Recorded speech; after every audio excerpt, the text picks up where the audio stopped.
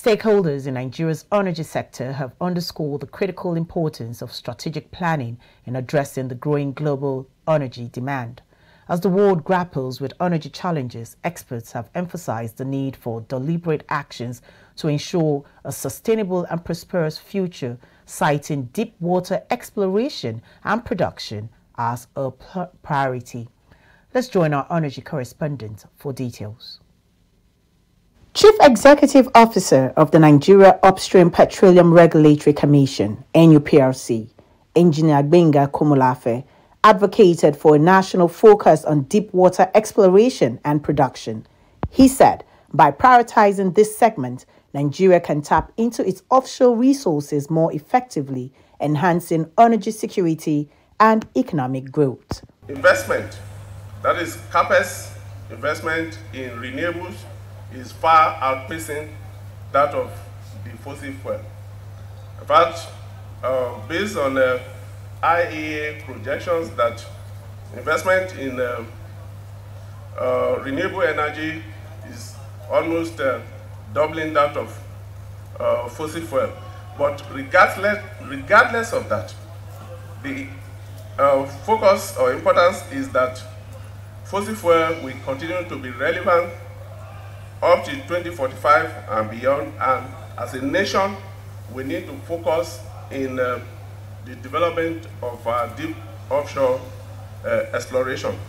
Country Chairman and Managing Director of Total Energies Nigeria, Mr. Matthew Boyer, sheds light on the lack of progress in the deep water sector over the past decade.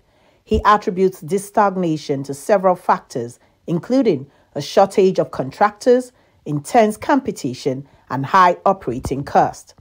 He said addressing these challenges is crucial for unlocking the potential of deep water resources. It's not a problem of resources, either human capital or oil and gas. You have plenty of resources everywhere, already discovered or yet to be discovered. So it's not a problem of resources.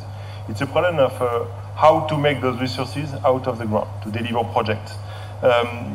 You know, if you look at the history, we are one of the players in deep offshore with 2 FPSOs.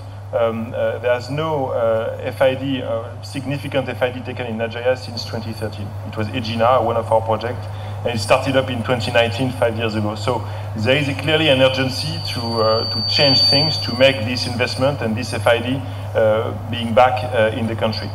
Chairman of the Independent Petroleum Producers Group, Mr. Abdulrazak Isa, echoes the need for sustained efforts to ensure the long-term sustainability of Nigeria's oil and gas industry. By proactively addressing concerns and investing in strategic initiatives, the sector can thrive and contribute to the nation's development. Despite our world-class hydrocarbon resource base, with over 37 billion barrels of proven crude oil reserves and 207 TCF and 600 TCF of proven and contingent gas reserves respectively, we find ourselves in a situation where our daily production has significantly dropped and lies at about 1.3 million barrels plus 200,000 barrels of condensate and 8.5 BCF of gas today.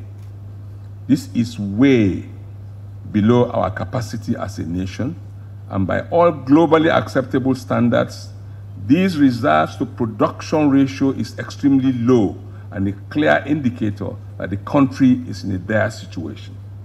These insights emerged during the recently concluded Nigeria Oil and Gas Week, where industry leaders emphasized the importance of global investment in the oil and gas sector. Joycelyn Ella Keche Ada, ADBN News.